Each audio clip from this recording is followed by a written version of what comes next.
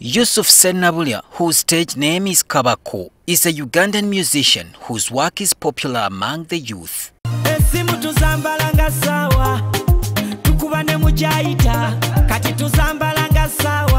Kabako says that his strength is in making music.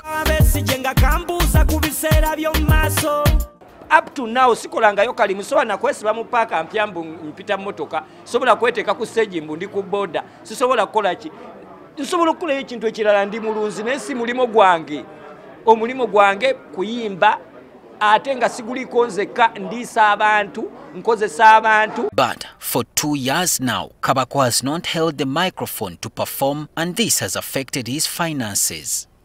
Emyaka ebiri nga tokola, emyaka ebiri nga toyingiza, emyaka ebiri nga tebakulabako bojja mu ssente ebintu byonna biba byesibye. The artists blame poor management in the music industry. Justice system ya music ya Uganda ye yafa kyekino kyetuli mukola okwegatta bw'otunuulira abayimbi bazze bakolerwa kawash kintu kya buswavu nnyo eri abantu abatuwagira.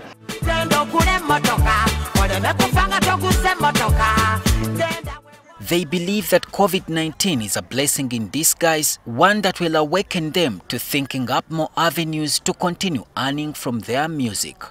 Abayimbi twetaaga radio. Diamond Platinum omuyimbi we Tanzania omubwati bw'abanga asobola okubeera ne radio station gye bayita Wasafi ate ffe abayimbi ba Uganda nti ekyo tukisobola zezi ideas zetulina. Sijja kulimba ngenda nakuddayo nsome ekyo bayita management.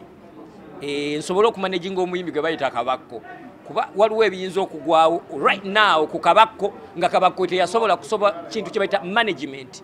Walter Walusimbi, the General Secretary of the Federation of Musicians Associations in Uganda, says these ideas are only possible with an active copyright law. Now that law alone, if it is put into action, if it is put into place, it literally means that every musician will earn from their art, will earn from every song they make, will earn from anything creative. Walusimbi wants government to urgently put forward regulations to have the law operational. A machine that monitors music, for you to know that every music that has played on this radio, played this time and this much, is about $350,000. Government can buy that machine as a way of improving copyright.